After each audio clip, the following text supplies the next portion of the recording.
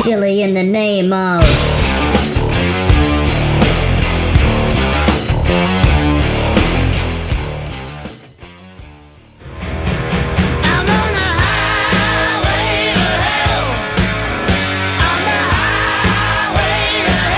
Hello again and welcome to Season 5, Episode 1 of Chilli In The Name of. This week I'm going to heat things up a bit with 4 extra hot sauces, including the Spicy Sharks Megalodon Carolina Reaper, Burns & McCoy Exitium, Burns & McCoy Exhorresco, and Fiery Fool. Now I'm fully expecting these to be quite hot, so without any further ado, let's get on it. The first sauce I'm going to try for you today is Megalodon Carolina Reaper by the Spicy Shark. Spicy Shark have got a whole bunch of really good looking sauces. This is the first one I've tried, and this was sent to me by my mate Nick Barnes. Thanks again for that, Nick. It says on the bottle that it's wicked hot, so it gets 5 shark fins out of 5 for heat. So let's try it out. It's quite a thin looking sauce, sort of brown in colour. The consistency is very sort of watery looking, but it also has it's not see-through by any means. Let's try it. Let's open it up. It smells quite cidery. Cider vinegar, I think. Appley. There's some fruit in there too.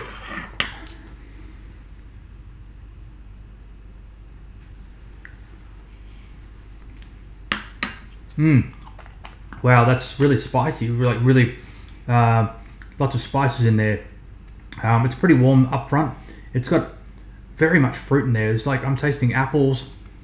That's it. It's got apple cider, cherry juice, red wine vinegar, pineapples, and then way down, about halfway down the list is the Carolina Reapers. It's got molasses in there as well, a bit of vinegar, and it's got a really fruity, but it's a really delicious flavor. It's it's sour, it's sweet, it's a little bit smoky. But it's sort of that cidery sort of apple flavour that's really sitting forward. In terms of heat, I'd probably give this an 8 out of 10. I'd probably have it with seafood. It does say on the back, meat, seafood, and any dish in need of flavour and heat. It's definitely got heaps of flavour, and it's got a good whack of heat, but it wanes quite quickly. So like, it's already sort of leaving me. But I think in terms of what you want to put that on, I reckon, yeah, some seafood, a rice dish or something would be fantastic. The second sauce I'm going to try today is Exitium by Burns & McCoy. I'm lucky enough to have had this sent across to me by my mate Brian McNeil over there in Texas. Thanks a lot for this. Look, I've been looking at these Burns & McCoys for quite some time, and I just feel really happy that I've actually finally got my hands on a couple of them. This one is a really intriguing one, a pineapple ginger hot sauce. So let's try it out. As you can see, it's a beautiful yellow colour. It's got a bit of pulp in there. As you can see, yeah, the thickness is quite thick too. It looks a bit quite chunky as well. In terms of smell, that's got pineapple up front. You can smell the ginger, and you can smell the chilies in there as well. Takes a bit of effort to get that out of the bottle, but there we go. Oh wow, that's amazing. So much fruit in there. It's right up the front there with the pineapple. Again, love pineapple. This might actually be the most pineapple-y pineapple hot sauce I've had. In terms of ingredients, it says it's got pineapple right up the front there, and then Moruga scorpions after that, and then pineapple juice. So it's doubled down on the pineapple.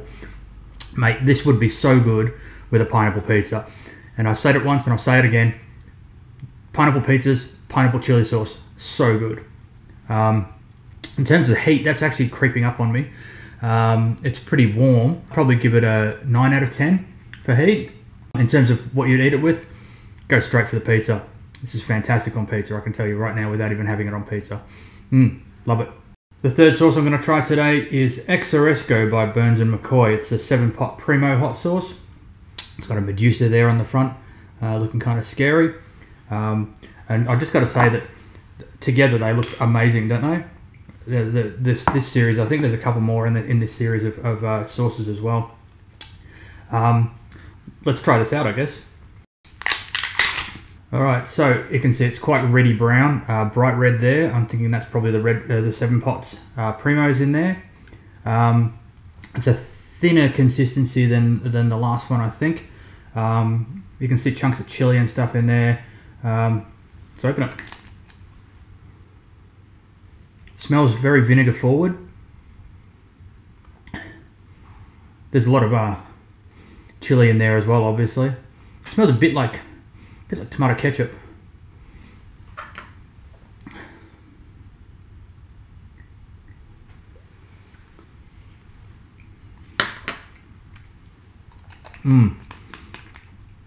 Yeah, that's quite sweet forward and then driven by the vinegar afterwards. What's it got in it? 7 Pot Primo peppers right up the front there. And then apple cider vinegar, agave nectar, yuzu juice, black garlic, salt, and spices. Yeah, no, that's really warm. It's probably one of the hottest ones I've had. I'll probably put this around about a 12 out of 10 for heat. The flavour is quite sweet, quite fruity, and at the same time it's really driven by the peppers. The peppers have lit up my whole mouth. Wow. So yeah, what would you have this with? Well, I don't know, anything. It's pretty bloody hot. That does not lie there where it says hot at the very top of that thermometer. And thanks again to Nick Barnes for sending me this across from the USA. Much appreciated. Had a really good, that's a really warm sauce, thank you. The fourth sauce I'm going to try for you today is Fiery Fool. This is a notorious sauce for being one of the hottest sauces out there. I purchased this one myself from Matt's Hot Shop. It says on the front here, the hottest sauce in the world without extract. And in it says it has Primo 7 Pots, Carolina Reapers, Trinidad Scorpions, and Butcher Lockyer. The other ingredients in there include vinegar, pepper mash, and bits and pieces of that. It looks like it's just mostly chilies, so let's try it out.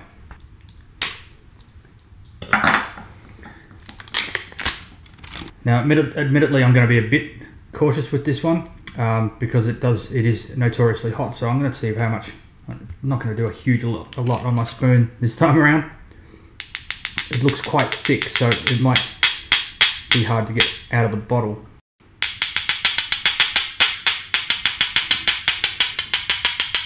It really does not want to come out of that bottle. I think that's going to have to do.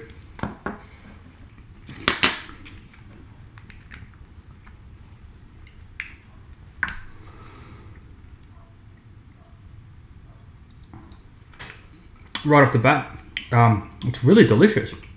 I'm actually surprised at how delicious this is. Even though it's mostly peppers, it seems to have a beautiful saltiness to it, and a richness that I did not expect from a super hot sauce. It's not as hot as I thought it would be, but it's still one of the hottest things I've had. Probably give it a 12, so the same as rating as the Exhorresco. It may be because I've had hot sauces up to this point that it's not affecting me like it would. I reckon straight off the bat, if you were having this one with cold without any sort of build up, this could be really difficult for you. It is continuing to build in heat. I think it's an all over mouth heat. I think it's the tongue, it's the lips, it's the roof of the mouth, the back of the throat for the Reapers, from the Reapers. It's giving me a bit of sweat on the lip, not too much. The fact that I couldn't get a heap of it out of the bottle means that I didn't have as much as I did with the other ones. But that aside, I still had fairly enough to get a really good taste of this. It's actually really delicious, and I think it would be probably up there with one of my favourite sauces. So there you have it, folks. 4 extra special sauces from various producers. I think if I had to pick one as my favourite, it would probably have to be, you guessed it, it'd be Exitium, just because it's a beautiful pineapple hot sauce, and it is really hot. It's really like it ticks all the boxes for me. In terms of most surprising, it would have to be the Fiery Fool. Not as hot as I thought. Mind you, it is still building. It's been about 2 minutes, but I'm just really surprised at how tasty this actually is. And I would highly recommend this one too. All 4 of the sauces are great, and I'm really happy that I finally got to taste some spicy shark and some Burns and McCoy. Yeah, it's a great way to start off the season, and so I hope you enjoyed this. But until next time, see you later. Chilli in the name of.